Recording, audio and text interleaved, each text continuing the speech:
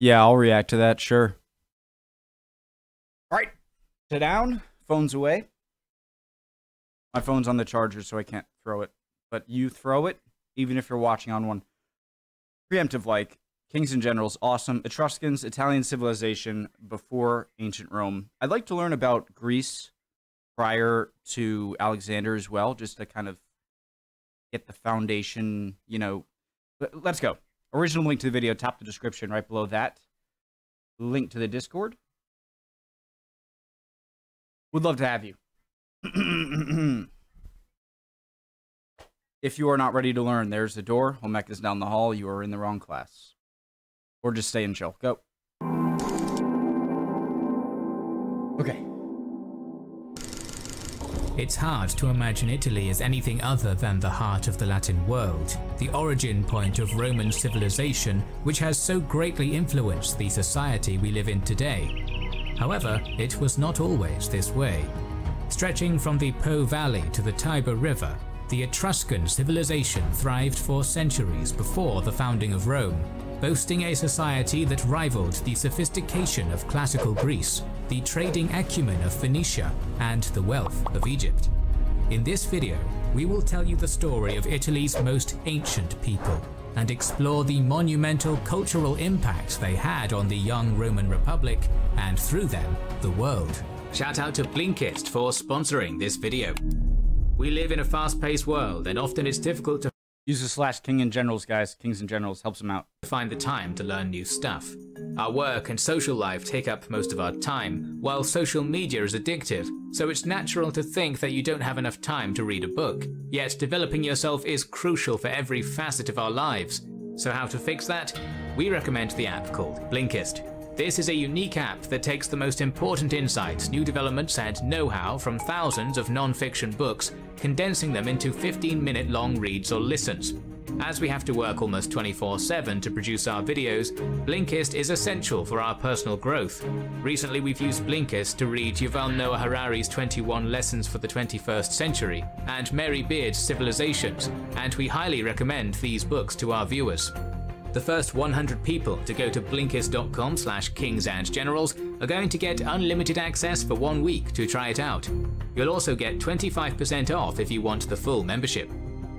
In their early history, the Romans referred to the strange and foreign peoples to their north as Etrusci, and it is from this root that the modern region of Tuscany gained its name. However, the peoples in question called themselves the Ravenna.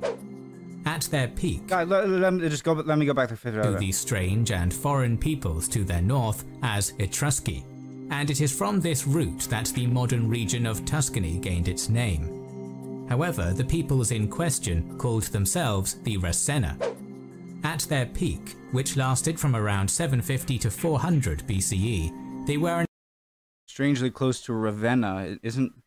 Was Ravenna an old? Was that? It's not Venice, right? Ravenna is different than never mind. An incredibly prosperous society, and their cities lit up the Italian heartland. Pisa, Bologna, Capua, and other modern population centers were originally founded by the Etruscans. They were also a seagoing people, forging trade networks all over the Mediterranean that brought copious wealth into their lands. Through their skilled warriors, they would establish themselves as the premier power in the Italian peninsula for centuries, and although they would eventually be conquered and assimilated into Rome, the empire we all know would be nigh unrecognizable if not for the contributions that the Etruscans made to its society. Where the Etruscans originally came from is a matter of scholarly debate. The ancient historian Herodotus claimed that they were migrants from Anatolia, while others asserted that they were one of the mysterious sea peoples that caused the Bronze Age collapse. It is through language that we gain a clearer window into the Etruscans' past. For most of their history, their civilization was surrounded by Celtic Gauls to the north, Greeks to the south, and Italic tribes to their east, the latter of whom would eventually spawn the Latins of Rome. Diverse as they were, these three people had one thing in common: they spoke Indo-European languages. Today, this massive language family covers most of the globe. but in the early Iron Age, it would have been a relatively new arrival in Europe. Excuse me. Kings and Generals has a video on Indo-European languages I watched, reacted to a few days ago. Really good. I'd highly recommend. In the early Iron Age, it would have been a relatively new arrival in Europe, with the Greeks, Italics and Celts all being descended from a common ancestor that likely migrated out of the Caucasian mountains between the 3rd to 1st millennium BC. The Etruscan language, however, is not Indo-European, making it an anomaly compared to its neighbours. From this, we can discern that the Etruscans themselves were probably indigenous, belonging to an ancient bloodline that inhabited Europe long before the Great Migration. Quick question. So, it's not like evolution where like all humans need to have a common ancestor, right? Not all languages need a common ancestor. This is just me guessing, right? Because just logically, as humans spread across the planet, or they could have just, you know, made noises, and so it's not like everything has to be connected, correct? So, okay. Ancient bloodline that inhabited Europe long before the Great Migration, potentially making them Italy's earliest known people. Whatever their origin may be, we can trace the Etruscans' archaeological presence in Italy as far back as 1200 BC, around the same time the Trojan War supposedly took place. Little is known about Etruscan society this far back in time, but we can be fairly certain that with weapons forged from bronze, they came to dominate central western Italy. They built their villages on naturally defensible plateaus, constructing houses of thatch and mud while subsisting off farming, herding, and forestry. They cremated their dead in primitive burial sites and placed their ashes in Biconic urns. 1000 BC saw the first Italic peoples enter into the peninsula, but the forebears of the Romans had centuries before their time in the sun would come, and the Proto-Etruscans retained their territorial and cultural integrity in the face of this migration. By the 9th century, the Etruscans entered what is known as the Villanovan phase of their history.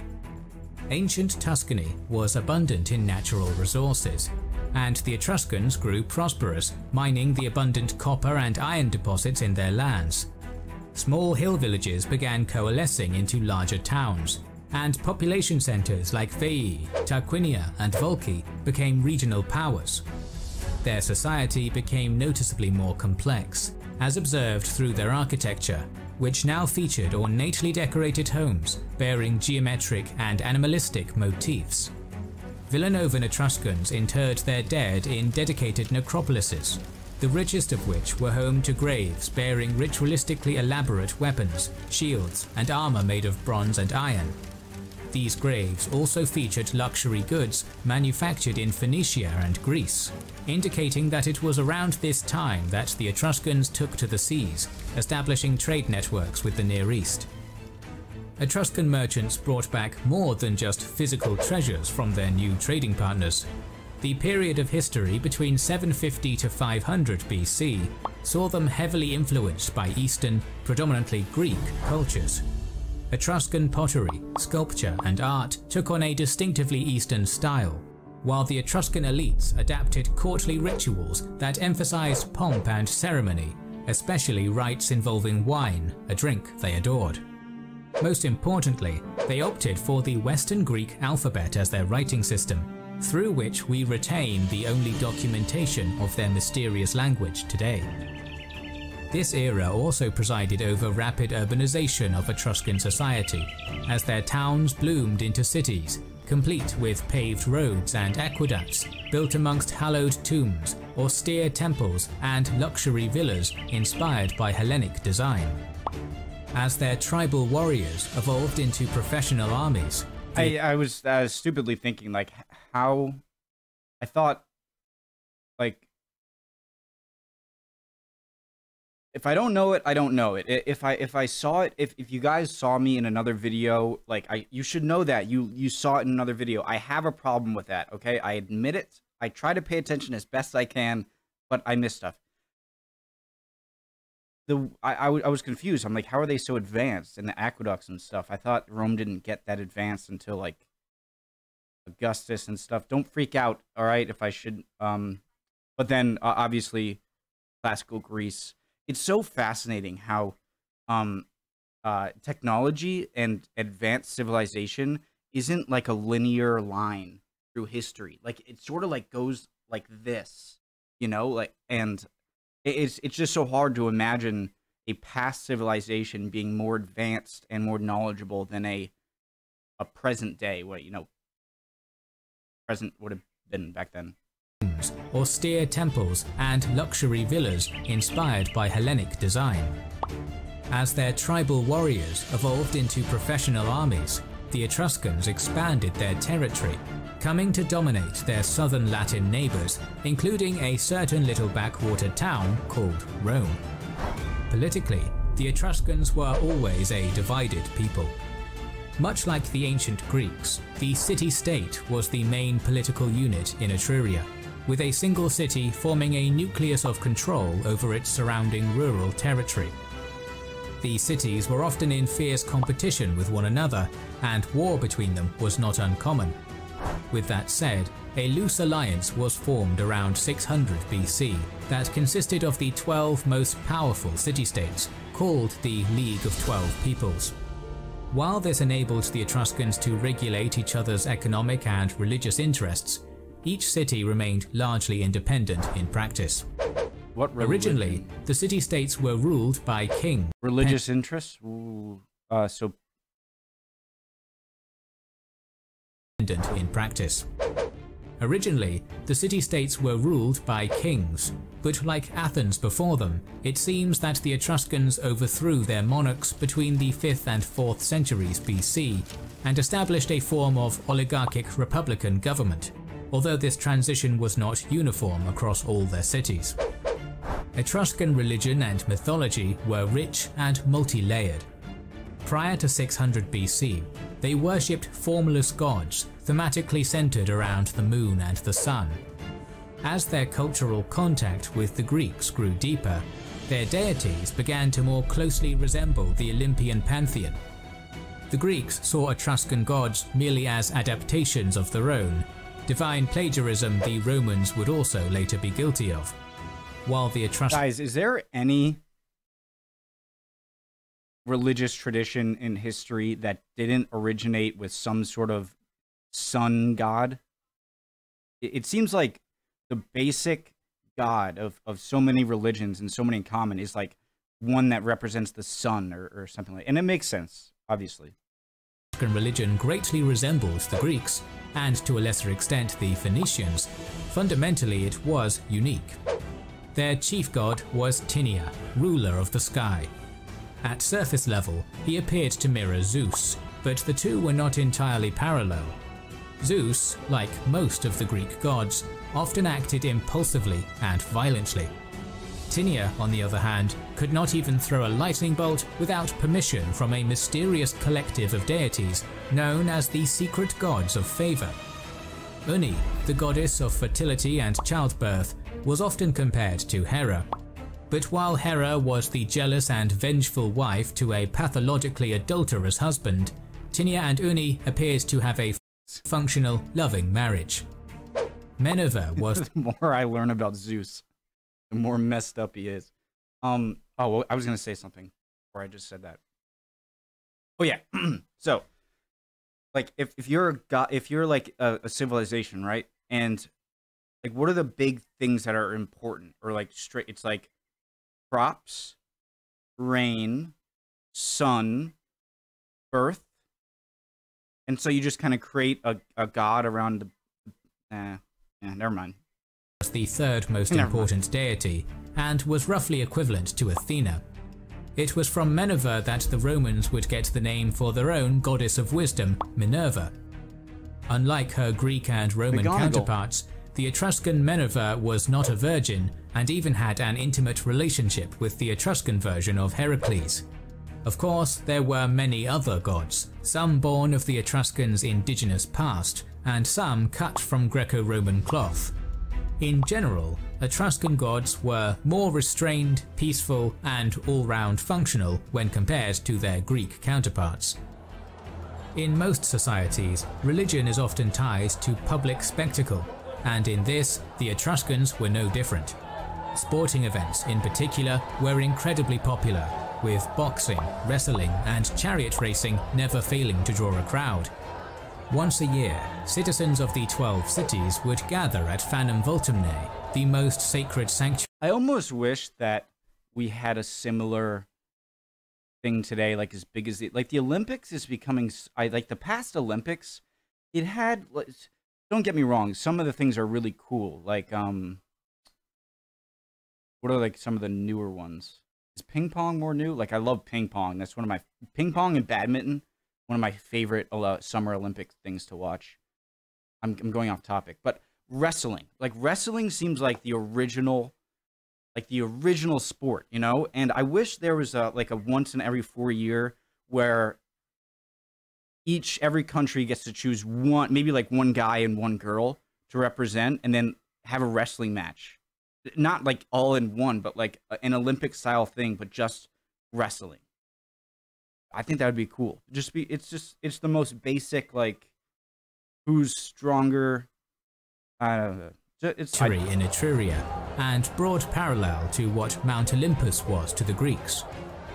There they would revel in public games, intertwined seamlessly with intricate religious rituals.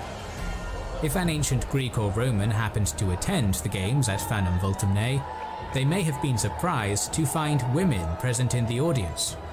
Indeed, Etruscan women enjoyed a great deal of freedom and autonomy compared to their Greco-Roman counterparts, and later Roman authors often condemned them as frivolous, spoiled, and depraved when compared to Latin women. The wives and daughters of Etruria had the freedom to own, inherit, and transfer property as they saw fit. I need to go back.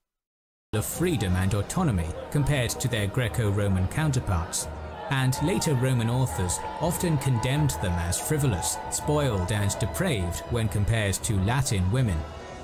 The wives and daughters of Etruria had the freedom to own, inherit, and transfer property as they saw fit. During ceremonial banquets, they feasted alongside men as equals. For them, there was no shame in drinking, in contrast to Greek women, who were generally expected to forego alcohol. Etruscan women were also prominent leaders in religious life, serving as oracles and priestesses who held direct sway over the people's political decisions through their powers of divination. While the Greeks also had a prominent female Sibyl in Delphi, she required male priests to interpret her will, while Etruscan priestesses delivered their own prophecies. The Etruscan city This is weird animation, like, I'll take that. Etruscan priestesses delivered their own prophecies. The Etruscan cities maintained a strong martial culture, both to settle disputes among themselves and to expand their frontiers against their Gallic and Italic neighbours. Etrurian warfare was originally small-scale in nature. In the Villanovan era, warriors formed the aristocratic elite of society. They armoured themselves with bronze helmets and cuirasses, and went into battle wielding iron spears, javelins, stabbing swords, and shields. What's a cuirass? In general, the rich fought on horseback or on a chariot, while the lower classes fought on foot. Conflicts usually took the form of minor skirmishes between neighbouring tribes, and featured little in the way of tactics. Two armies would meet and exchange a hail of javelins, at which point both sides would charge one another and engage in a chaotic melee. Individual heroism was valued over unit cohesion, and it was not uncommon for warriors to seek one-on-one combat during the heat of battle. As Etruscan society evolved, so did its military. As a byproduct of trading with the Greeks, the Etruscans slowly adopted a distinctly Hellenic style of arms, armour, and warfare. The warrior caste still comprised the social elite, but by the 6th century BC, it had evolved to resemble a Greek hoplite in arms and armour. More disciplined than their Villanovan ancestors, the Etruscan hoplites fought primarily in a phalanx, protected on the wings by cavalry, a universally effective formation that even the Romans used before the adoption of the maniple. Etruscan phalanxes were often supplemented by auxiliaries from their society's lower classes, who were more lightly armed than their aristocratic counterparts, often wielding nothing more than stones and slings. These armies were effective, so much so that with them, the Etruscans expanded their power over the lion's share of Italy. However, like all civilizations, their prosperity would not last forever, and a decline was soon to come. To anyone with a passing knowledge of ancient history, the fall of Etruria to the Romans seems an inevitability, but to the ancients, the result was hardly set in stone. Rome itself was founded in 753 BC, and for centuries, the urbanized Etruscans considered it a rural backwater barely worth mentioning. This changed in 616 BC, when an Etruscan aristocrat from Tarquinia ascended as king of Rome. Known to his people as Lucius Tarquinius Priscus, he introduced his city to a working sewage system, led Rome in its subjugation of the other tribes of Latium, and built the Circus Maximus, importing athletes and chariot races from Etruria to introduce the Romans to the joy of public sporting. Priscus's dynasty would last 2 more generations. In 509 BC, his grandson Tarquinius Superbus, infamous for his wanton tyranny, was overthrown and exiled forever, ending the Roman kingdom and giving rise to the Roman Republic. This marked a turning point in Italian history as the Romans began to slowly That's a big deal right there. Public sporting. Priscus's dynasty would last 2 more generations. In 509 BC, his grandson Tarquinius Superbus, infamous for his wanton tyranny, was overthrown and exiled forever, ending the Roman kingdom and giving rise to the Roman Republic. This marked a turning point in Italian history as the Romans began to slowly expand, while the Etruscans slowly declined. In 396 BC, after a century of frontier warfare, the dictator Marcus Furius Camillus conquered, sacked, and completely depopulated the city of Veii. The other Etruscan cities looked upon this destruction with apathy. To many of them, Veii was a bitter rival that they were glad to see gone, and besides, it was one thing for I don't want to hear it. I did not. Began to slowly expand, while the Etruscans slowly declined.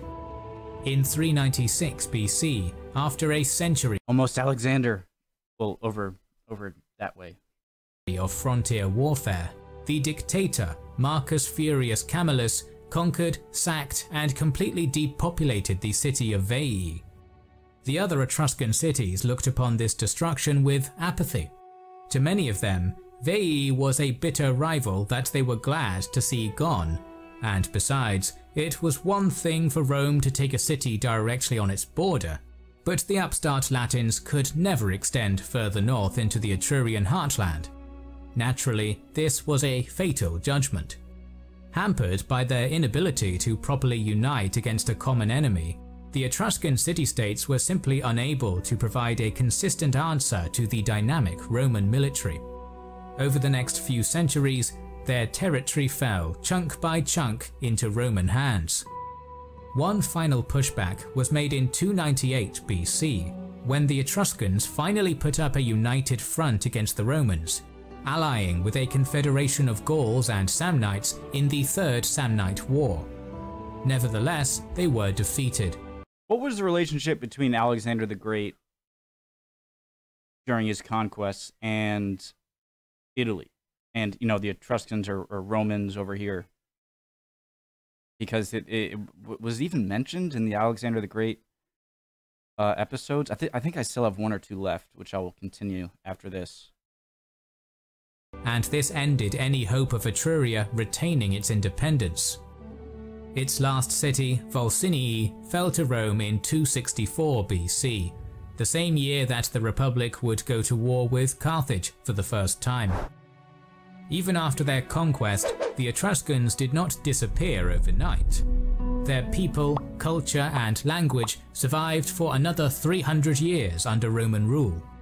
However, following the Social War of 90 BC, Etruscan cities within the Republic gained full Roman citizenship, and this expedited their assimilation into Latin society, and by around 30 AD, the Etruscan language had gone extinct, ending a culture that had endured for nearly 1,500 years.